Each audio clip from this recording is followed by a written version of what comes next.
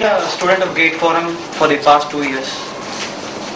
I joined Gateforum's correspondence course in 2009 and I took Gateforum's test series in 2010. The number of students who have appeared for Gate exam has only doubled, but the number of students who take up Gateforum's test series has almost tripled. In 2009, I think around 500 people took the test series. In 2010, the number was around 1500 in EC stream alone. So, test series in 2009 helped me to get a feel of how actual Gate exam would be. This year, it helped me to retain my focus. For the entire preparation, we have to study around 12 to 15 subjects. Retaining the focus throughout the preparation time is the key thing.